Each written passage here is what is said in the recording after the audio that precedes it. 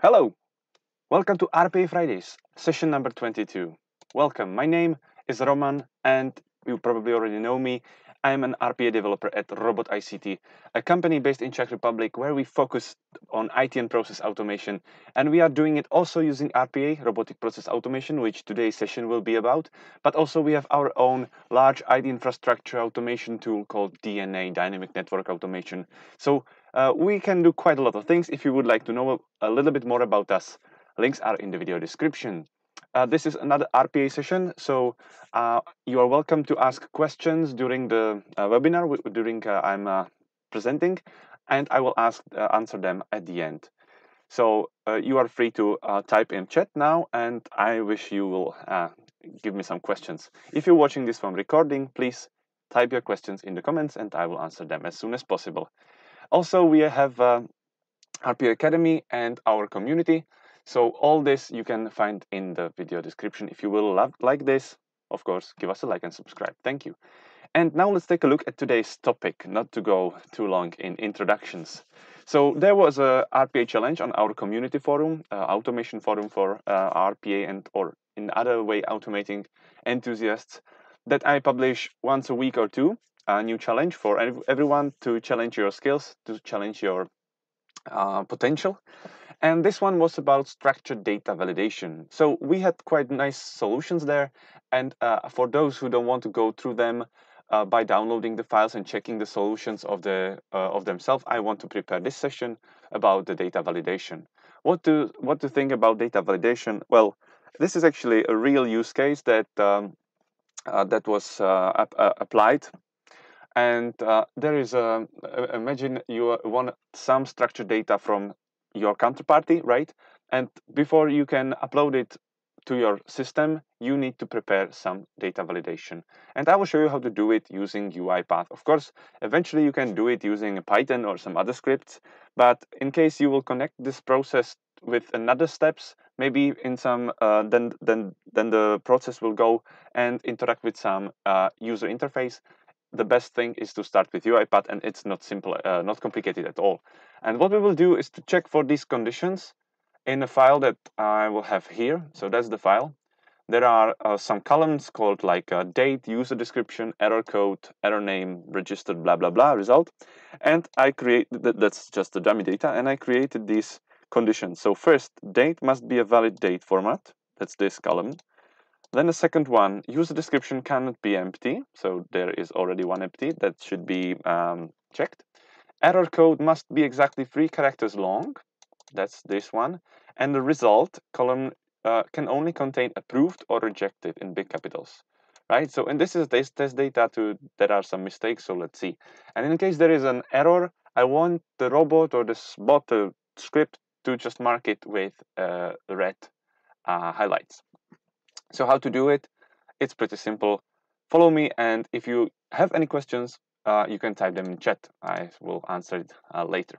So I already have UiPath open, and I will this is just a blank new project or new process, if you wish so.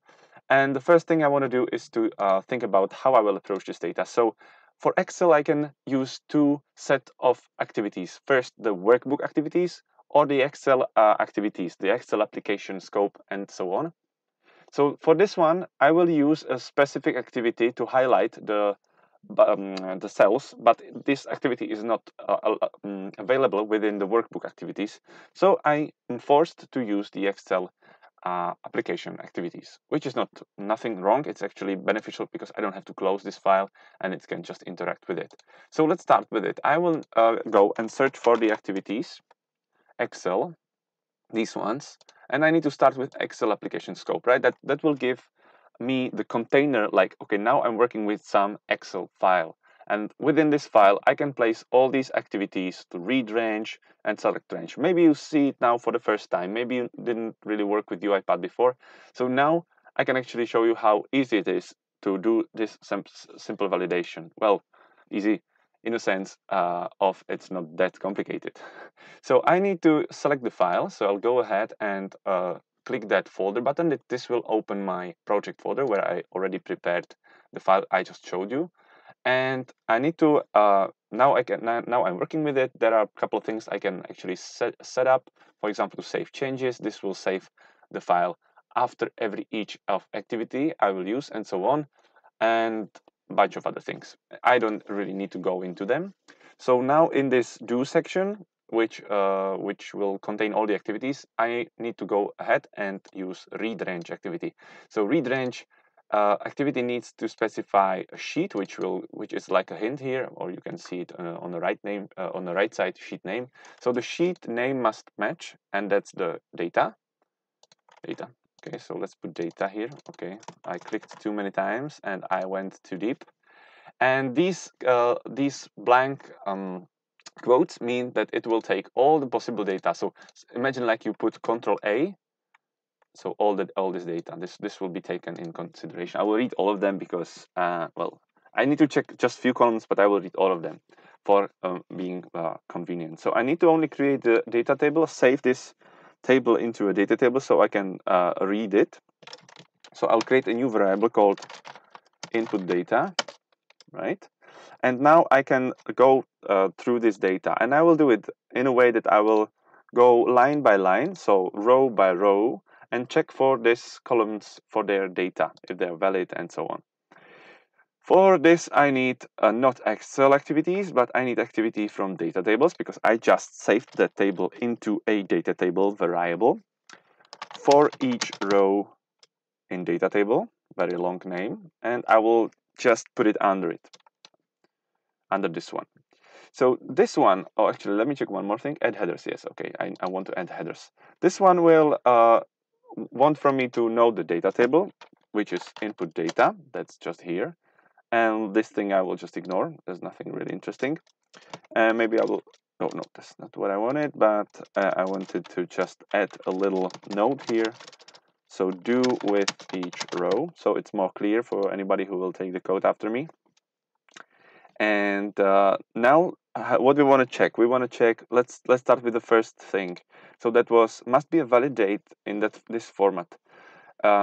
This will be quite easy to check because there's a special function for it to check if it's a valid date in that format.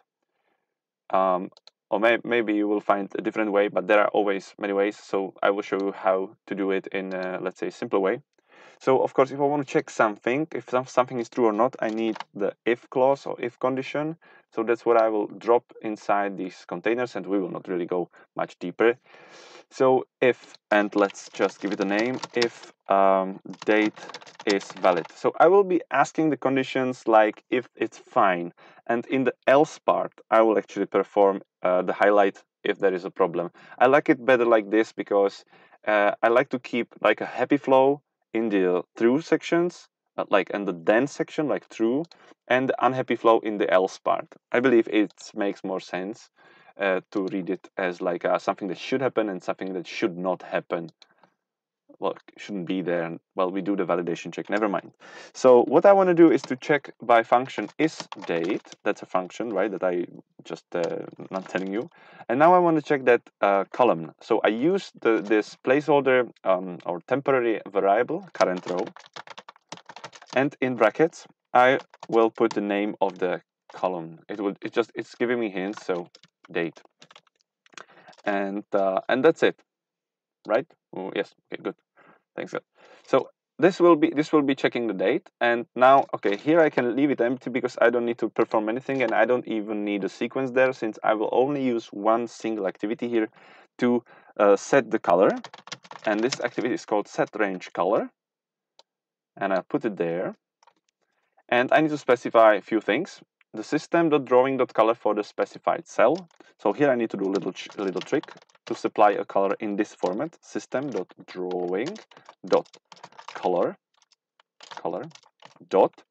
and now I can actually choose from some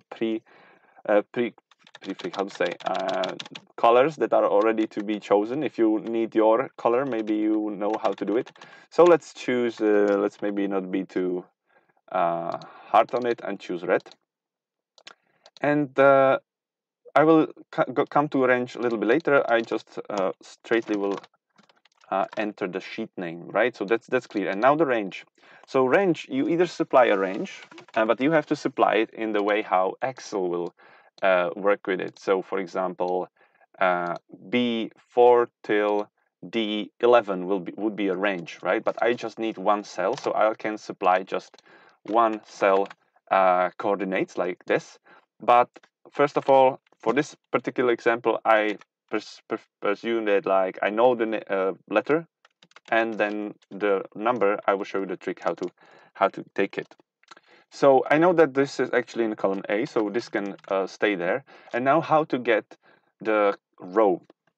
So I will do with a little help of a property of this for each row in data table, and that's this on the right side, index. So I will create a new variable, which would be an integer, and I call it idx, just like that. And we can see that it actually is created here and it's integer. And this variable, I will get an index of each row. So if I am at the first row here, for example, right, it will be index 0. Here, index 1. Here, index 2. So as you see, in the row that in Excel is counted as 2, index is 0. So that is 2, a difference of 2. Why? Because Excel is counting from 1, and we programmers are counting from 0. And of course, I'm ignoring the header, so it will not actually go loop through and check the header. So if I want to point at this particular place, I need to use A and then the index plus 2, which will be very easy to do. So I use plus, then idx plus 2, and now I have to convert it to string, like this. And this should be all. So let's maybe just run first check on this this logic that I just created. It's cool to run the code during you're developing it, because the rest will be pretty easy. This I will just copy and paste, and I will just add other conditions, and it will be done. So let's check it. Let's run it and see if I accidentally didn't do any error. So it should take and check the first column, and it's correct. 29 of February in 2021 is not a valid date, which is cool because you're not just checking the format, but it actually checks if the date exists, if it's a valid date. Also, 11th of month number 15 doesn't exist, and June doesn't have 31 days. So these are all 3 wrong dates. You maybe wouldn't say from the first glance. So this works great, and I will just again make it without any fill, so I can check it later. And now the only thing that we have to do is to add the other 3 checks. So what we have there, use description cannot be empty. Great. Let me just steal this if and copy it and paste it under it and rename it, because I don't want to create new things, right? So if user description is not empty, which is that's the correct thing, right? And I will use current row, what's the name? User description without a space.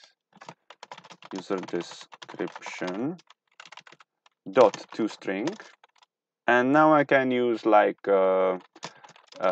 is not empty like this, but easier will be dot, or there are other ways. So length, like length of the string is bigger than 0, so larger than 0. So if there are any characters, if there at least is one letter, it should go to then, and nothing will happen. There is no problem. Other than that, there will be an error, and I will just need to change the column to B here. See, that's really easy. And now, next one. Again, I created a copy. I will rename it to error code has to be at least 3 letters long. That's another validation. This one must be, must be exactly 3 characters long. Must be exactly 3 characters long. And I can just steal most of this condition. So the name of it is error code. Oops. Error code. And I want to check if its length is exactly 3. And maybe somebody will add a space in the end or in the beginning. Then you can add trim to cut the spaces from front and back, just to make sure that it's still 3 letters if you don't count space as a letter. Or otherwise, we're checking for characters. And let's check the column. The column is C. Okay, so far we'll go ABC. Pretty easy. And that's it. And the last condition, very last one, would be to check. And let me check what to check. That the result can only contain approved or rejected in capital letters. So result. Result, where are you? Column G. Okay, great.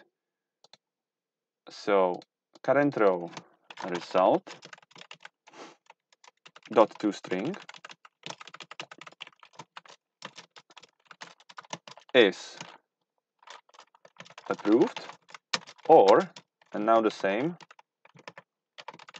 without another one, rejected. Right? Easy as that. This should just make it nicely. This is the condition that I created for the last one.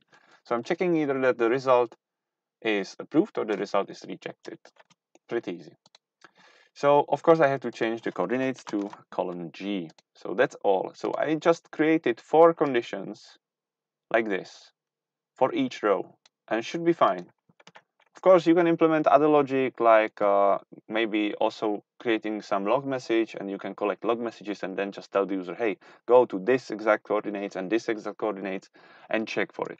Anyway, let's run it and see if it works, and you can still think about any questions you might ask, maybe some use case, maybe something you want to show in the next session.